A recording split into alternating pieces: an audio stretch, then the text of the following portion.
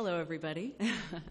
So I didn't do a PowerPoint because in a previous life, I had to give PowerPoints for my job. So I realized that you could actually engage people better if you just talk to them and if you don't have technical info to give. So for plans like these, that's ideal. But for me tonight, you just get me. And since this is sort of, I think, the first time I'm meeting everybody here, I just wanted to give you a little bit of info about who I am and why I'm doing this and kind of what I can see coming down the pipeline for our community in the next few years.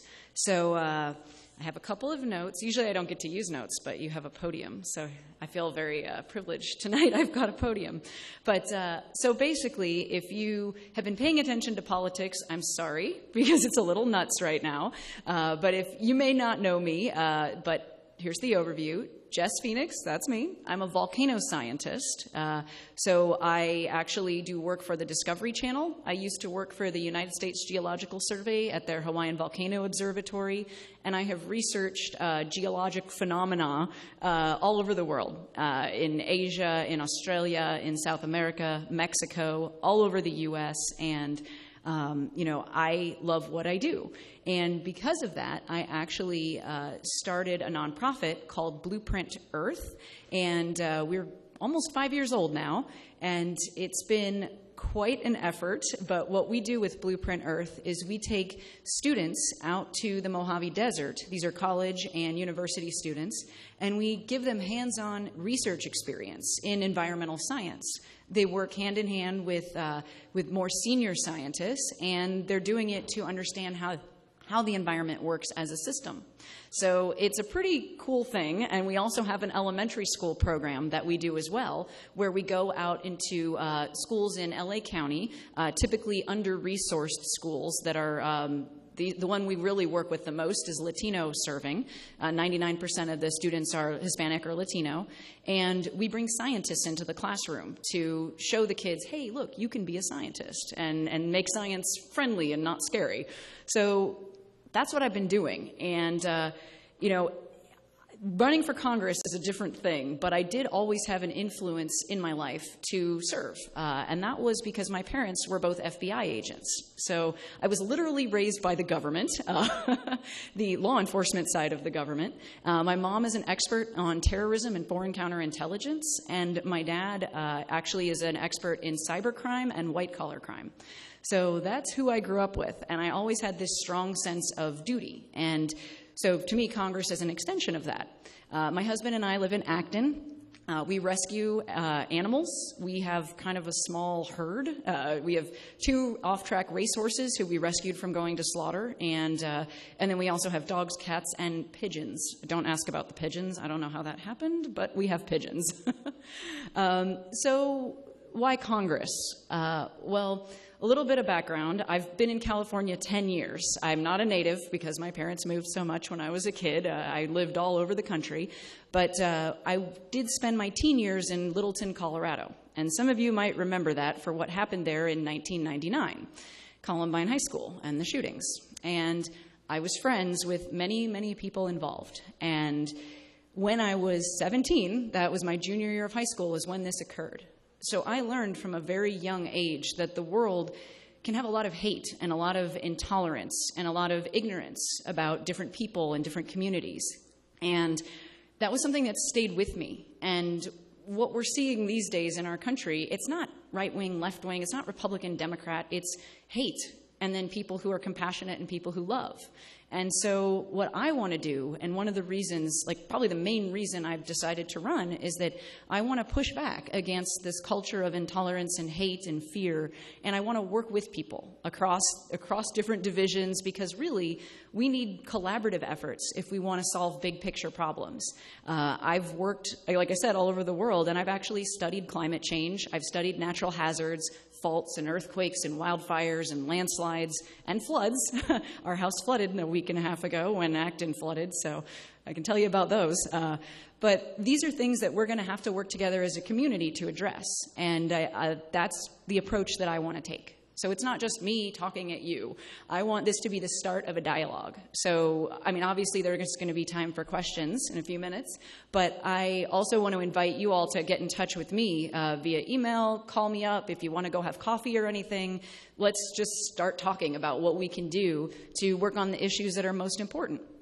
So, what I really am focusing on right now, and obviously there's a ton of issues that you have to look at when you serve in Congress. But my key ones that I want to talk to you about just briefly, one is obviously the environment. I am an environmental scientist. That's what I do. And I think environment, it's been polarized, but it doesn't have to be, because we all want clean air and clean water, soils that aren't contaminated, Whitaker Burmite. We all want these things. We want a nice, safe, clean community to raise our families in and to, socialize in and to just be a part of. So I want to make sure that we continue to protect the environment and that we balance the needs of our community with the needs of having a healthy environment. So that's going to be a priority for me, is making sure we have these protections that California has been a leader in, and that's what gives us the nice place to live that we call home.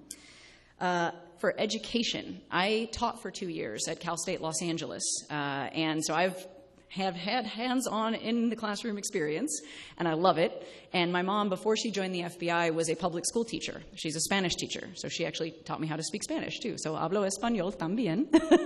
So that's also part. I want to make sure we're including our Latino community members, too, as we move forward.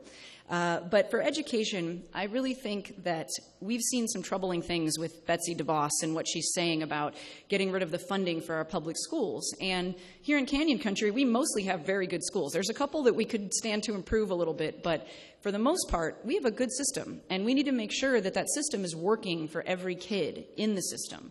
And in order to do that, we have to make sure that teachers have better pay and that they have smaller class sizes and there's more training for the teachers.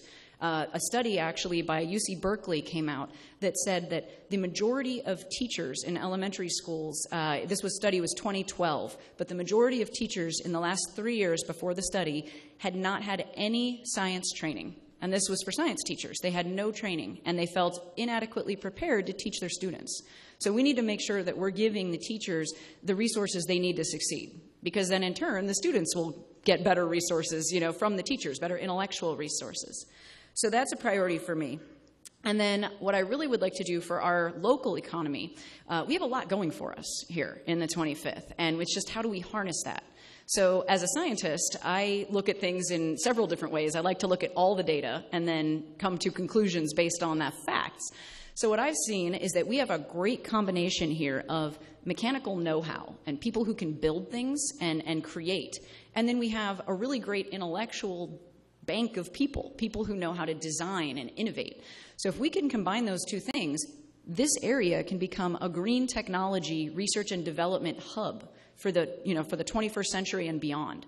Like Silicon Valley is leading the way in the tech sector. Well, why don't we claim green tech? Because we have lots of wind, lots of solar, and we have tons of resources here in terms of knowledge and know-how. So I want to bring money from the federal government back to the community to create a cycle of innovation. That's what they've done in Boston, and that's what they've done in Silicon Valley. And we can do that here. So I want to use my science knowledge and how to go and get federal money, which I know how to do for my research. I want to apply that to Congress. So, and then in addition to that, the last thing that I'm really focusing on right now is, of course, healthcare. You can't show up and talk to a group of people without bringing that up these days. And just so everybody knows that I actually am in favor of Medicare for everybody. It is actually a pretty good success in terms of people's satisfaction with it compared to some other systems. And it has a lot lower administrative costs than your private sector methods. The administrative cost for Medicare is basically 2% of the overall cost. It's 6 times higher for the private sector. So I think that that's something, we might not be able to get there tomorrow, but I think taking that rule that caps Medicare for 65 and up and we get rid of it, that's something that we can work towards. So that's what I'm in favor of. It doesn't mean it's going to happen tomorrow, but I think it's something that, we've got people in this country, everybody who's an American is deserving to be treated equally. So I want to make sure everybody gets access to the right health care that they need. And then I really want to emphasize one of the big things under healthcare for me that's a priority is lowering the maternal and infant mortality rate. Because right now, we're a really advanced country, and yet we have women and babies dying at rates that are as bad as some countries that we would definitely not consider developed. So we can work on that. And that means that we have to have better access to health care and reproductive health care and, screenings, preventative care. We need that for everybody. So that's the things that I am working towards. And the message that I want to leave you all with is that, I'm here to listen and to adapt, because this isn't, one side yelling at another. This isn't top down. It needs to be responsive. It needs to be an integrated, collaborative effort. If we want to make decisions that are going to make the community better, you're never going to find someone who you agree with 100% unless it's yourself. So you've got to work with people to get to a place where you can move forward as a group, as a community. So that's what I'm working on, and I really want to make sure that we all, nobody in this room strikes me as a hateful, scary person. So we need to all use what we have to push back against hate and intolerance, and we got to work with our neighbors because we are all a community. So that's why I'm here. And I'm happy to take questions. And if they get to be long, let's meet up and talk about them later, too, because I don't want to take the whole night. I want to make sure you all get to talk about everything else, too. But thank you for having me. This has been really nice.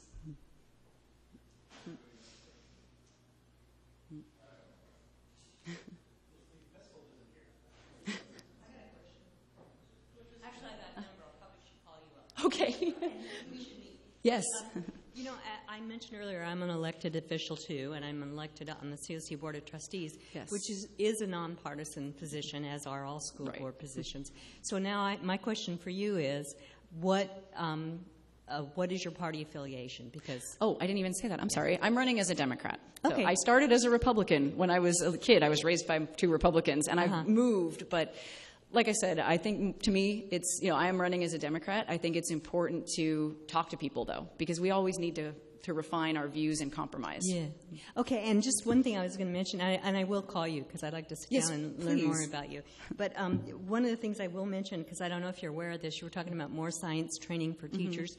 College of the Canyons actually has a program where the college science teachers go into elementary schools and they...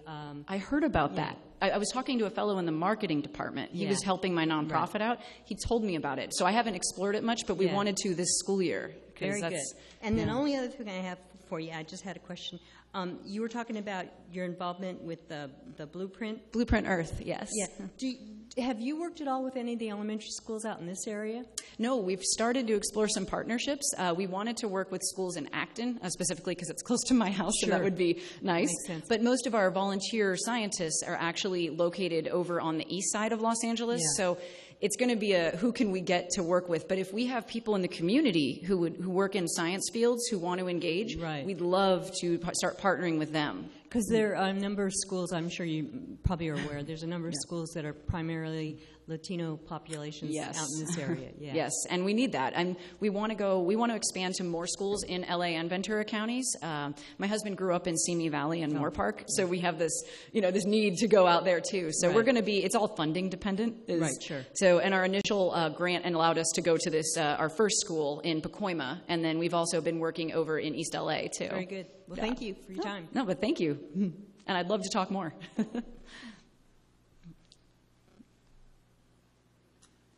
I've been very concerned. I'm Sally White, and I've been very concerned about the environmental issues that we have in this valley. And I'm just wondering what your thoughts are about the Newhall Ranch project in particular. 21,500 new homes that want to be built right along our wonderful Santa Clara River, adding to the congestion and to the air pollution, because all summer long, until just the past couple of days, we've had air that was either bad for sensitive people or bad for everyone. So I just would like to know what your thoughts are. Oh, no, that's a great question. Thank you. And I will tell you, with the bad air, my husband has very severe asthma, so we've been feeling it too, even up in Acton. We've been getting the wind blowing through, and he actually had to go for a breathing treatment at the urgent care. So we felt it. But yeah, I think, that we have such a delicate balance here, and everybody wants the quality of life, and the developers are buy, build. So it obviously is good for the economy, it's good for job creation, but we do have to balance the concerns of the people who are already here, and particularly the integrity of the environment. So I think what we need to be doing is making sure that the different groups who are interested, community members and the developers, everybody is having their concerns heard, and we're not weighing money over quality of life. So, we don't just want to line anyone's pockets. We want to make sure that people in the community are still able to have the quality of life that they came here for. So I would want to make sure that we allow community leaders to have a voice in the whole process, because I think there's some serious potential risks for that development. But at the same time, it's really hard to say, stop that, stop the development because they've bought the land, and the water rights have been a whole issue. And, there's so many issues that we're going to have to address. I mean, we've got Chiquita Canyon, and then over in Simi, there's Rocketdyne is still a problem. Whitaker Bromide is getting better. Rick was telling me I missed his good presentation about it, but I mean, these are all things that they're not going to go away, and, to say nothing of Cemex. So, I mean, but that one in particular, because there's already a community there that is being impacted, I think we need to, and this is one thing that goes for any sort of thing that comes from the top down, you have to get there and show yourself and be loud, because that's the only way the squeaky wheel gets the grease. So I'm a very big fan of encouraging people to go speak to the people who make the decisions, because they won't go against popular sentiment if it's strong enough. So, yeah. It's a really long answer, sorry.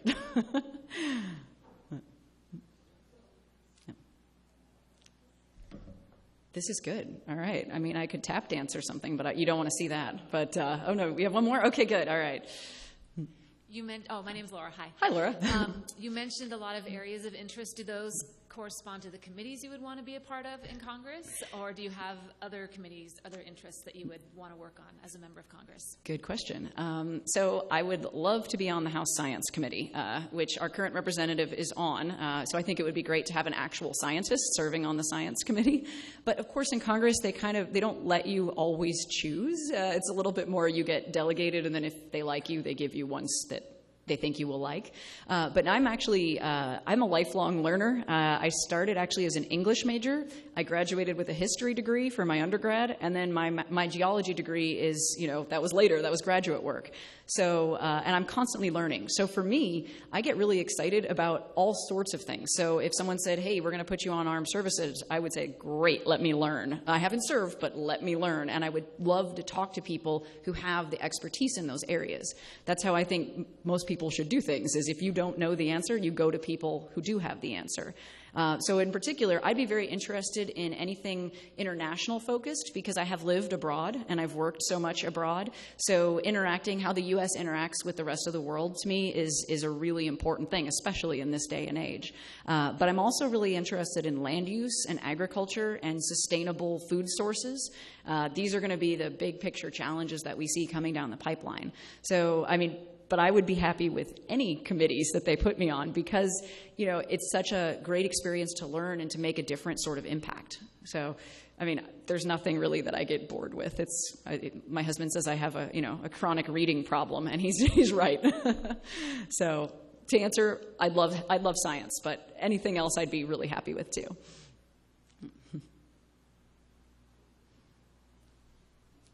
All right, great. And please do get in touch. Oh, I should tell you, my website is jess2018.com.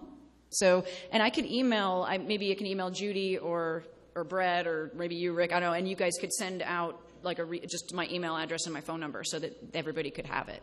So I do want to make myself available if you have ideas, suggestions, thoughts, specific things, like we can sit down and work on them. So thank you. Thank you so much for having me.